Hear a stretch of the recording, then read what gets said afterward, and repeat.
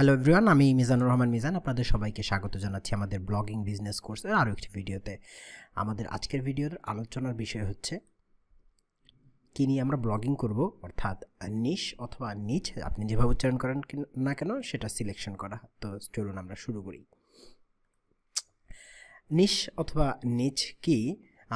নিশ হচ্ছে, যদি প্লেন আমরা বাংলায় বলতে চাই, যে টপিকটা নিয়ে আপনি ব্লগিং করবেন সেটা, অর্থাৎ নিশ হচ্ছে একটা particular trendy topics R category of blogging. তো সিম্পল, অর্থাৎ আমরা যে বিষয় নিয়ে ব্লগিং করব সেটাকে আমরা নিশ বা নিচ বলবো। ওকে, আমি নিশ নিয়ে আরও বিস্তারিত আলোচনার আগে একটু ব্লগিং নিয়ে আর একটু ডিটেলসে বলতে চাই। কী ধরনের ব্লগিং আমরা করতে পারি। রেগুলার ব্লগিং, তো রেগুলার ব্লগিংকে আমরা রেগুলার কন্টেন্ট লিখে যাচ্ছি একটা পার্টিকুলার বিষয়ের উপরে, এবং সেটাকে আমরা অ্যাড বেসড মনিটাইজ করবো ইন ফিউচার, অর্থাৎ আয় করার জন্য। প্রোডাক্ট সেল বেসড মনিটাইজ করতে পারি, আপনি একটা বই লিখেছেন বা একটা প্রোডাক্টকে সেল করতে চান ওই ব্লগটার থ্রুতে, তো ওটা আমরা করতে পারি। অ্যাফিলিয়েট করা, অর্থাৎ থার্ড পার্টির মানুষের কিছু আমরা আমাদের ব্লগে প্রমোট করে সেল করতে পারি, অথবা উপরে সবগুলো একসাথে ম্যাচ করে একটা সাইট করতে পারি। এটা হচ্ছে রেগুলার ব্লগিং ক্যাটাগরাইজ আমরা করতে পারি। আরেকটা হচ্ছে ইভেন্ট ব্লগিং।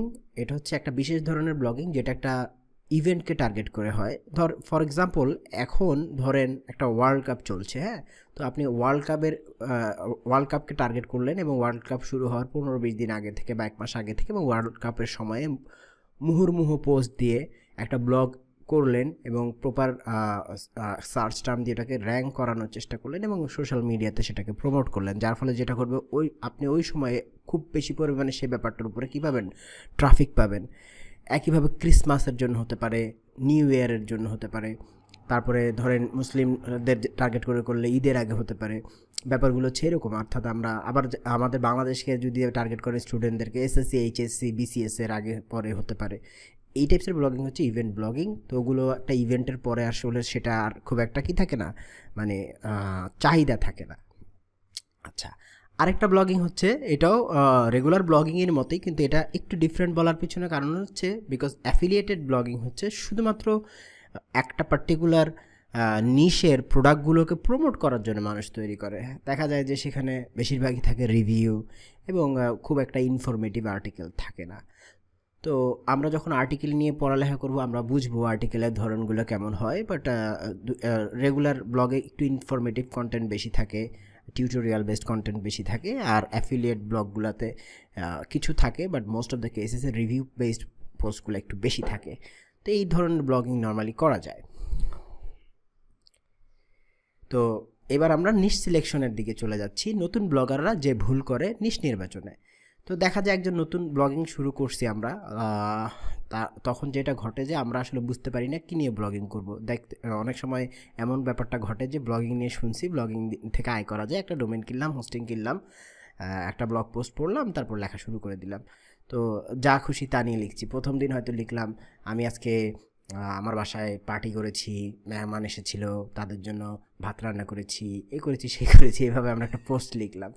তারপর আবার 2 দিন পরে দেখা যায় আমরা আবার একটা কিভাবে মোটা স্বাস্থ্য চিকন করবেন, অর্থাৎ হাউ টু লুজ ওয়েট, এইটা নিয়ে লিখলাম।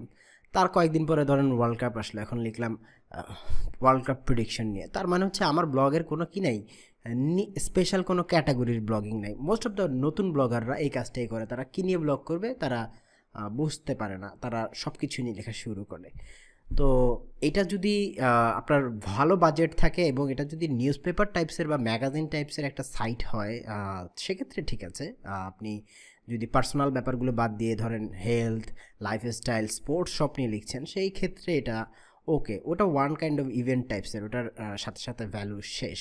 তো রেগুলার আমরা যারা ব্লগিং করবো, আসলে আমরা তো আমাদের সময়টা এবং মেধাটাকে ইনভেস্ট করে করব। তো ওইভাবে যদি আমরা ব্লগিংটা করি, আসলে আমরা ভালো সাকসেস পাবো না। এবং আমাদের ব্লগে যেহেতু এক এক সময় এক এক রকমের পোস্ট আছে, আমরা সার্চ ইঞ্জিন থেকে যেই ট্রাফিক আসবে, ফর এক্সাম্পল কেউ আপনার ব্লগে হাউ টু লুজ ওয়েটের জন্য আসলো, এবং সেইটা একটা আর্টিকেল পড়ার পরে পরবর্তী আর্টিকেলে সে পাইল কি how to B a good dribbler, অর্থাৎ ফুটবলারে কীভাবে ড্রিবল করে সেটা নিয়ে একটা পাইলো। তার সাথে সে কিন্তু আসলে এখানে ওজন কমাতে আসছে, বা শুকাতে আসছে, সে কিন্তু ড্রিবলিং শিখতে আসে নাই। তো সে যেটা করবে তার ইন্টারেস্টটা হারাই ফেলবে। তো আমরা এই একটা ভুল করি শুরুর ক্ষেত্রে। তো এটা একটা খুবই লক্ষণীয় দিক, এবং এটাকে মাথায় রাখতে হবে যে আমরা অবশ্যই আমরা কি নিয়ে ব্লগ করব, একটা পার্টিকুলার জিনিসকে নিয়ে আমরা টার্গেট করব। পরবর্তীতে প্রয়োজনে আমরা আরও ব্লগ তৈরি করতে পারি আলাদা আলাদা টপিকের উপরে। যখন একটা টার্গেটেড টপিক্সের ব্লগ হয়, সেক্ষেত্রে সেই ব্লগটাতে কোনো যখন ট্রাফিক আসবে, সেই ট্রাফিকটা আরও আর্টিকেল পড়ার সুযোগ থাকে। যখন ট্রাফিক একটা আর্টিকেল পড়ে, দেন আর কোনো আর্টিকেল না পড়ে অন্য সাইটে সুইচ করে, এটাকে বলে বাউন্স করা, অর্থাৎ সে আরেকটা সাইটে বাউন্স ব্যাক করেছে, তো এটাকে বলে বাউন্স রেট। তো যখন একই রকম ব্লগিং হয়, তখন মানুষ আকর্ষণটা আরও বেশি পায় এবং তারা আরও বেশি বেশি পড়ে এবং বাউন্স রেটটা কমে, যেটা সার্চ ইঞ্জিনের একটা ফ্যাক্টর হিসেবে কাজ করে। তো আমরা চেষ্টা করব আমাদের ব্লগে একটা নিশ রাখার জন্যে। উদাহরণস্বরূপ আমি একটা ব্লগ এর নাম বলবো, যেটার নাম হচ্ছে বিজিবি। এখন আপনারা নিশ্চয়ই দেখতে পাচ্ছেন, এটা হচ্ছে বিজিবি। এইটা আমাদের একটা ব্লগ, এটা আমি one of the co-founder of this blog. এটা আমাদের ইউকে বেসড একটা ব্লগিং কমিউনিটির। তো আমাদের ব্লগটার মূল ফোকাস পয়েন্ট ছিল বুস্ট ইউর বিজনেস টুডে, অর্থাৎ যারা বিজনেস করেন পুরো ওয়ার্ল্ডে, তারা অনলাইনে কীভাবে তাদের প্রেজেন্সটাকে ভালো করবেন সেটার উপরে ফোকাস করে আমরা ব্লগিংটা করতাম। অ্যান্ড মোটামুটি এরপর আমরা ব্লগিংও তার সাথে যুক্ত করেছি। আমরা শুরু করেছি পুরো ফোকাস করে বিজনেসের জন্য। একটা বিজনেস অনলাইনে আসলে তার একটা ওয়েবসাইট লাগবে, দেন সোশ্যাল মিডিয়ার প্রেজেন্স ভালো করতে হবে, এবং কীভাবে সে প্রমোট করবে, কীভাবে অ্যাড দিবে সার্চ ইঞ্জিনে, এই ব্যাপারগুলো। অর্থাৎ আমরা একটা বিজনেসকে অনলাইনে স্টাবলিশ করার জন্য যা যা করা প্রয়োজন তা টার্গেট করে করেছিলাম। তার মানে হচ্ছে এটা একটা পার্টিকুলার নিশ। এবং আমাদের ব্লগটা তখন খুব ভালো, অ্যালেক্সার মধ্যে টপ 100 ব্লগের মধ্যে ছিল 2012 এবং 2013-এ। তার মানে হচ্ছে আমরা আমাদের এই নিশ দিয়ে খুব দ্রুত অনেক অনেক ট্রাফিক জেনারেট করেছি। এর পিছনে অনেক বড় কিছু কারণ আছে, কারণ আমাদের সাথে যে ব্লগাররা ছিলেন তারা সবাই মোটামুটি অনেক অভিজ্ঞ এবং স্বনামধন্য ছিলেন। যেমন ফর এক্সাম্পল সর্বপ্রথমেই যার নাম আসবে সে হচ্ছে MizPress। সে হচ্ছে অনলাইন ইনকাম টিচার একটা ব্লগ ছিল তখন, সেই ব্লগটার প্রতিষ্ঠাতা, এবং এই ব্লগটাতে মানুষ অনলাইন ইনকাম রিলেটেড নিশে কাজ করতে আসতো। দেন জন ছিল, ক্লেয়ার ছিল, আমি ছিলাম, আর আরও দুজন ছিল। তারা এখন তার যেহেতু এই ব্লগটা আমরা খুব একটা কন্টিনিউ করছি না, তো ইয়ে হচ্ছে না, এখানে আমরা দেখতে পারি লিস্টে তারা ছিল এখানে। তো আমরা মিলে এই ব্লগটা করি। তো আমাদের প্রমোশনের কারণে আসলে ব্লগটা খুব তাড়াতাড়ি জনপ্রিয় হয়। তবে মূল ব্যাপারটা ছিল শুধু প্রমোশনে তো কাজ হয় না, আমাদের নিশ ছিল একটা পার্টিকুলার টার্গেটেড নিশ। তো আপনাকে অবশ্যই মাথায় রাখতে হবে আপনি কী নিশে কাজ করছেন, এবং আপনার নিশটা এরকম একটা সিলেক্টিভ অর্থাৎ পার্টিকুলার বিষয়ের উপরে হতে হবে। আবার ফর এক্সাম্পল আপনি যদি মনে করেন যে আপনার ব্লগের আপনি প্রচুর ট্রাফিক আনতে চাচ্ছেন, আপনি খুব তাড়াতাড়ি ব্লগটা জনপ্রিয় করতে চাচ্ছেন, সেক্ষেত্রে আপনি এমন কিছু নিশ আছে যেগুলো দিয়ে অনেক বেশি ট্রাফিক পাওয়া যায়, কিন্তু মূলত আমরা ব্লগ থেকে আয় করতে চাই। Most of the cases initial blog থেকে আয় করা হয় অ্যাড বেসড মনিটাইজেশন থেকে, অথবা এই টাইপসের ব্যাপারগুলো থেকে, অর্থাৎ যারা কনভার্ট করবে এই টাইপসের ট্রাফিক। তো যদি খুব দ্রুত জনপ্রিয় হতে চাই, আমরা এমন কিছু নিশ আছে, যেমন আপনি চাইলে ওই যে free code, free SMS, wallpaper, এই টাইপসের ব্লগগুলো খুব জনপ্রিয় হয় মানুষের মধ্যে, এবং অনেক অনেক ট্রাফিক আসে। অর্থাৎ প্রত্যেক দিন দেখবেন যে জন্মদিনের উইশ করার জন্য অনেক অনেক ট্রাফিক থাকে, তাই না? তো ব্যাপারটা হচ্ছে এরকম। তো প্রত্যেক দিনই অনেক মানুষ সেটা সার্চ করবে, আপনার তো ওটা যদি একটু SEOটা ভালো হয় আপনার সাইটটা আসবে, কিন্তু এই টাইপসের অডিয়েন্স খুব বেশি কনভার্টেবল না, অর্থাৎ তারা কনভার্ট করবে না, অর্থাৎ তাদের কাছ থেকে আপনি ভালো কোনো ইনকাম বেসড কিছু আশা করতে পারেন না। তো এই ব্লগে আপনি অনেক ট্রাফিক পাবেন কিন্তু ইনকামটা বেশি হবে না। অপরপক্ষে ফর এক্সাম্পল এই যে বিজিবি কিন্তু খুব কম ট্রাফিক পাবে, লাইক প্রতি মাসে হয়তো সর্বোচ্চ 10,000 ট্রাফিক থেকে 20,000 ট্রাফিক, বাট স্টিল এই 20,000 ট্রাফিক কিন্তু টার্গেটেড, তারা খুঁজতেছে কীভাবে তাদের অনলাইনে তারা কী করবে, প্রেজেন্সটা তৈরি করবে। তো যার ফলে যেটা হচ্ছে তারা খুঁজবে এবং তারা সেটাকে ইমপ্লিমেন্ট করার চেষ্টা করবে, সেখান থেকে বিজিবির একটা চান্স আছে, বিজিবির ওয়েবসাইটে যে অ্যাডগুলো আসবে সেখানে তারা ক্লিক করবে এবং বিজিবি যদি বলে যে আপনি এই জায়গা থেকে জিনিসটা কেনান, তারা যদি বিজিবিকে বিলিভ করে, তারা সেই জায়গা থেকে সেই জিনিসটা করবে। তো এর ফলে বিজিবির যে চান্সটা হচ্ছে, বিজিবি সেখান থেকে একটা রেভিনিউ জেনারেট করার সুযোগটা আসছে, যদিও বিজিবি একটা বার্থডে SMS বা SMS ওয়েবসাইটের মতো ট্রাফিক পাবে না। সো ব্যাপারটা হচ্ছে এরকম, আমরা মাথায় রাখবো আমরা কী নিয়ে ব্লগিং করব।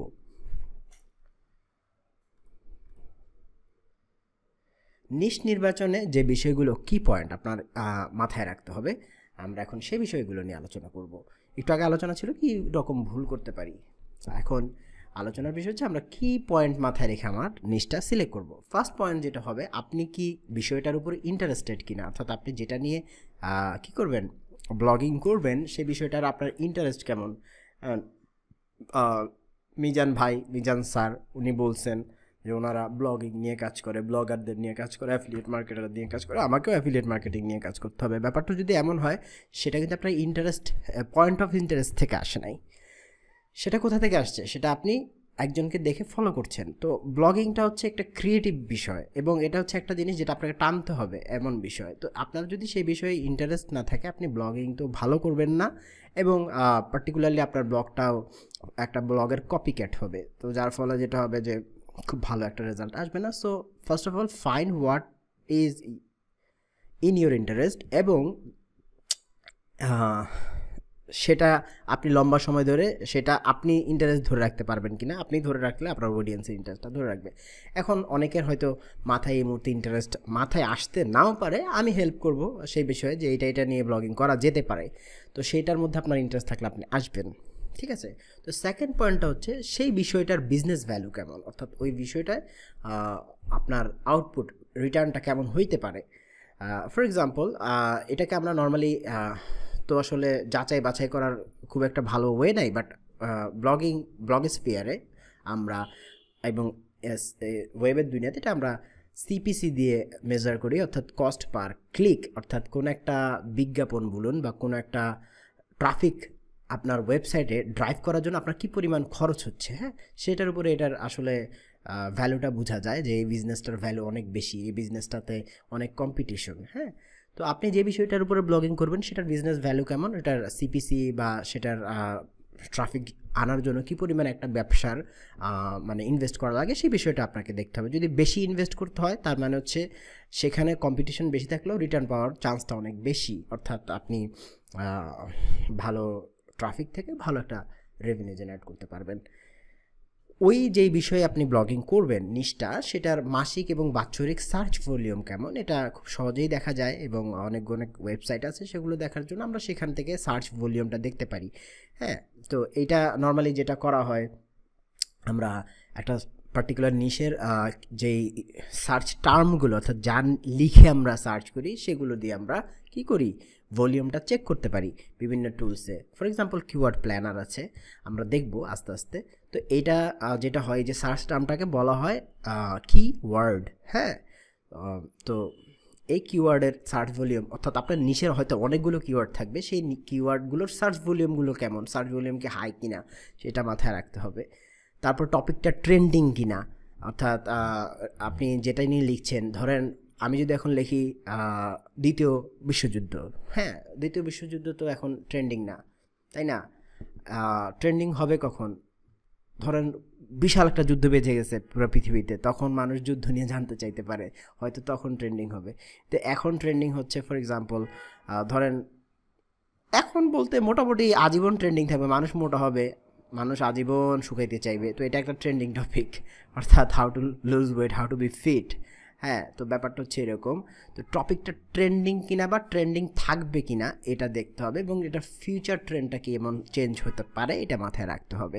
তো সবসময় চেষ্টা করা উচিত ব্লগিং করার সময় এভারগ্রিন কোনো একটা ট্রেন্ডের উপরে যেন আমরা ব্লগিং করতে পারি, যার ফলে আমাদের কন্টেন্ট কখনো কি না হয়, ব্যাকডেটেড, আউটডেটেড না হয়।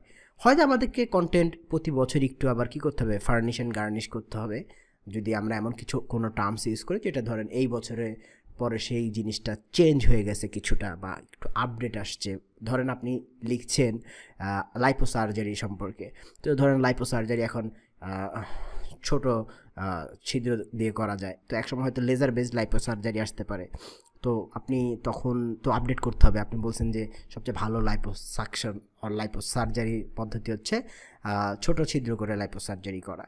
তো তখন চেঞ্জ হচ্ছে, কিন্তু আপনার টপিকটা কিন্তু ট্রেন্ডিং, তাই না? তখনও তো ব্যাপারটা হচ্ছে এমন, তো তখন ফিউচার ট্রেন্ডটা থাকবে কিনা এবং সেটা মাথায় রাখতে হবে। এবং কন্টেন্ট হয়তো সামান্য পরিবর্তন হতে পারে, বাট সেটা বড় কোনো কষ্ট না। কি মডেলের আপনি ব্লগিং করবেন সেটাও মাথায় রাখার বিষয়। আপনি যদি অ্যাড বেস মনিটাইজেশন করেন সেক্ষেত্রে আপনার ব্লগিং হবে কিছুটা ভিন্ন রূপের, এবং আপনি যদি শুধু অ্যাফিলিয়েটেড বেস ব্লগিং করেন সেক্ষেত্রে মডেল হবে টোটালি ডিফারেন্ট। এবং আমি আমার একটা ভিডিওতে বলেছি অথরিটি টাইপস ব্লগার, অর্থাৎ পার্সোনালি একজন রিকগনাইজ ব্লগার হতে গেলে সেক্ষেত্রে কিছুটা হবে ভিন্ন। তো এই ব্যাপারগুলো মাথায় থাকতে হবে ব্লগিং করার আগে।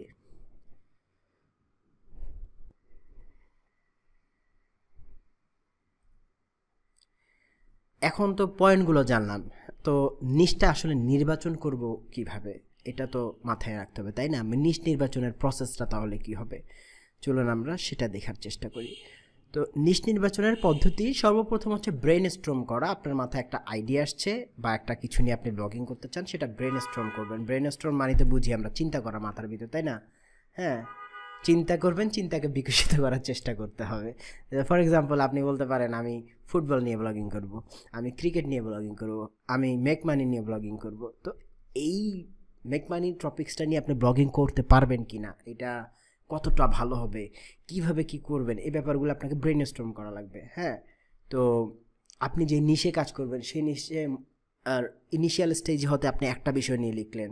হ্যাঁ, ফর এক্সাম্পল হেলথ, আপনি যদি হেলথ নিয়ে করেন, লেখা শুরু করেন একটা বিষয়, ধরেন আপনি প্রথমে লিখলেন কীভাবে হাউ টু বি ফিট, কিছুদিন পর আপনি সেইটার মধ্যে নিয়ে আসতে পারেন কি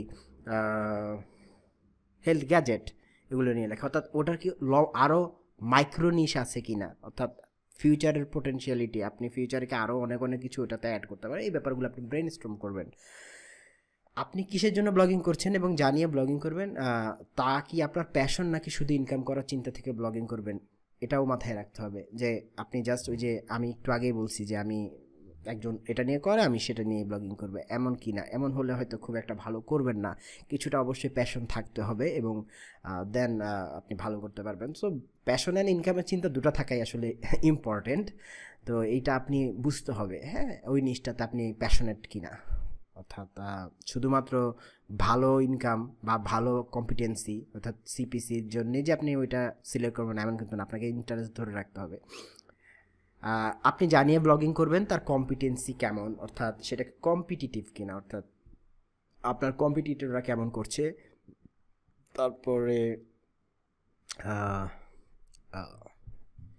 আপনি কেমন করবেন, এই ব্যাপারগুলো আপনাকে ওখানে দেখতে হবে, কম্পিটিশন অ্যানালাইসিস করতে হবে ব্যাপারটার উপরে। তারপরে আগেই বলেছি আবারও পয়েন্টটা চলে এসেছে, ট্রেন্ডিং কিনা এবং ফিউচার ট্রেন্ড কেমন হতে পারে, অর্থাৎ লং টার্ম পোটেনশিয়ালিটি আছে কিনা জানিয়ে ব্লগিং করবেন তার, এটাও মাথায় রাখবেন। আপনি জানিয়ে ব্লগ করবেন সে ব্যাপারে আপনার প্ল্যান আর নলেজ কেমন, অর্থাৎ আপনি একটা ব্লগ করলেন, নিশু নির্বাচন করলেন, হুটহাট আমি হেলথ নিয়ে কাজ করব শেষ এখানেই, এমন যদি হয় তাহলে কিন্তু সমস্যা। আপনি একটা প্ল্যান করতে হবে যে আমি ব্লগিং করব হেলথ নিয়ে, আগামী 6 মাসের আমার এই হচ্ছে প্ল্যান এবং আমার এই বিষয়ে এরকম নলেজ আছে। Not necessarily always you have to B knowledgeable about that, তবে থাকাটা উচিত অ্যাটলিস্ট বেসিক স্টার্টিং লেভেলের। তো ইন কেস যদি সেটা না থাকে তাহলে সেই আপনার শর্টেজ অর্থাৎ ল্যাকিংটা আপনার আউটকাম কীভাবে করবেন সেটা আপনার একটা প্ল্যান থাকতে হবে, যে আমি এই নলেজটা এভাবে গেইন করব, এখান থেকে এটা কালেক্ট করব, ব্যাপারগুলো এভাবে থাকতে হবে। তো আপনার ব্লগটা আপনি কীভাবে সাজাবেন সেটা মানুষ বুঝবে কি না এটাও আপনার মাথায় রাখতে হবে, যে ব্লগের ডিজাইনটা কেমন হওয়া উচিত, ব্লগের কন্টেন্ট কীভাবে সাজাবেন। লেখা তো সবাই লেখে, সাজানোর একটা বিষয় আছে না, সো ওইভাবে সাজানোর পরে কি মানুষ ব্যাপারটা বুঝতেছে কি না সেটা আপনাকে মাথায় রাখতে হবে। এবং আপনি যেটা লিখছেন সেটা অথেন্টিসিটি কেমন, সেটা কি অথেন্টিক কিনা, মানুষ কেন আপনার কথা শুনবে, এই বিষয়গুলো আসলে আমাদের ভাবা উচিত নিশ নির্বাচনের সময় এবং কন্টেন্টের ক্ষেত্রে। দেন আসলে ভালো করা যাবে। তো আপনার কথা মানুষ শুনতে হবে, আদারওয়াইজ তো আপনার এটা থেকে আসলে একটা মনেটাইজেশন বা ক্যাপিটালাইজ করার সুযোগ আসবে না। সো এটা মাথায় রাখবো। আর আপনি কি সেই নিশে ডমিনেট করতে পারবেন কিনা, অর্থাৎ আপনি মাত্র মার্কেট ইন করছেন, এমন তো কোনো এখন নিশ খুব একটা নাই যেটা মার্কেটে এখনও আসে নাই, তাই না? তো আপনি ওখানে পুরাতনদের সাথে কাজ করে একটা অবস্থানে চলে আসতে পারেন কিনা, বা ফিউচারে আপনি ডমিনেট করতে পারবেন কিনা যারা নতুন আসবে অ্যাটলিস্ট তাদের সাথে, এই ব্যাপারটা আপনার মাথায় রাখতে হবে। ব্লগ টার্মসটা হচ্ছে এমন একটা টার্মস যে ব্লগ হচ্ছে একটা পার্সোনাল ব্যাপার, এবং এটা আমরা সোশ্যাল নেটওয়ার্কিংয়ের সাথে একটা তুলনা, এটা হচ্ছে ওয়ান কাইন্ড অফ নেটওয়ার্কিংয়ের বিষয়বস্তু। তো এটার একটা সুন্দর টার্মস আছে ব্লগ স্ফিয়ার, অর্থাৎ ব্লগের একটা এনভায়রনমেন্ট, অ্যাটমসফিয়ারে কি থাকে, অনেক অনেক বিষয়বস্তু থাকে, তাই না? তো ব্লগ স্ফিয়ার হচ্ছে ব্লগারদের একটা জায়গা। তো ওখানে অনেক অনেক ব্লগার থাকবে, তো তাদের সাথে আপনার একটা সুসম্পর্ক গড়ে তুলতে হবে। সো সেই সুসম্পর্ক আপনি গড়ে তুলতে পারবেন কি না, এটা একটা ব্যাপার। হয়তো আপনার কাছে এখন এগুলোকে কঠিন মনে হতে পারে, এগুলো করবেন কীভাবে সেই জিনিসটা আমাদের কোর্সে থাকবে, but still you have to think that আপনি ওপেন কিনা মানুষজনের সাথে অ্যাটলিস্ট মেশার জন্য, এই ব্যাপারগুলো। তারপর একটা নিশ নেটওয়ার্ক করতে কি আপনি পারবেন প্রয়োজনে, অর্থাৎ আপনি যেই বিষয়টাতে কাজ করছেন সেটাতে রিলেটেড কিছু ব্লগারদের সাথে সম্পর্ক, অথবা আপনি এরকম 2-4টা আরও ব্লগ ইন ফিউচার যদি আপনার কি বলে সক্ষমতা আসে, আপনি এটা করতে পারছেন কিনা। আমরা এটা kind of private blogging, but still it's sometime necessary. ওটা কি আপনি ফিউচারে করতে পারছেন কিনা, এই ব্যাপারগুলো আমাদেরকে মাথায় রাখতে হবে, বিশেষ করে নিশ নির্বাচনের আগে।